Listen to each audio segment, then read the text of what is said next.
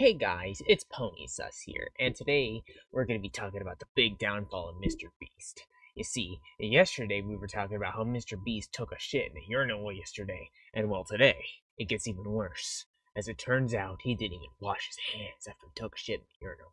Now, let me start blabbering away and what my thoughts about this are for 22 minutes, right? Just so I can get some ad revenue. Anyway, so I think it's a pretty nasty thing, and honestly, I think it'll be the big downfall of Mr. Beast at this point, if everything else hasn't already for the past 25, 26 videos.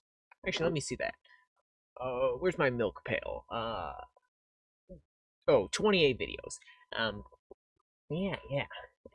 I really think it's starting to come to fruition, this downfall. Honestly, he's been giving me some pretty good viewership.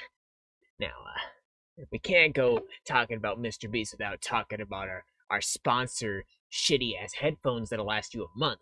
Oh boy, shitty-ass headphones that'll last you a month? These are my favorite headphones, man. I have never used them in all my years of doing YouTube and sponsoring these pieces of shit.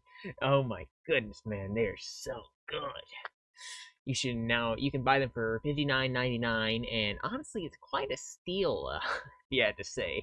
Oh, and by the way, thank you, Raycon, for the $125,000 that you gave me. Now back to the Mr. Beast. So, taking a shit in the urinal, man, that's messed up. But not washing your hands after, man, that's just disgusting. That's nasty. You know what? Honestly, it's more disgusting than me serving you all this slop, right? Man. I'm super mad. Why are they making fun of us slop channels, man? Slop's good for you. It has nutrition, it has vitamin D, it has vitamin E. Maybe even a new vitamin we haven't discovered yet. Honestly, man. You know what? Let me just start talking about my personal life real quick, just to get an extra mid-roll in, huh? Oh, man.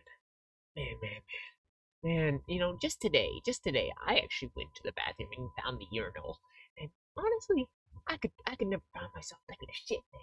Like Jonathan Beast over here. Well, I'd say that's enough for the day. Honestly, hope to meet you guys in part 29 of Mr. Beast's downfall when he inevitably pisses on the toilet seat and writes on those stall walls. So see you guys.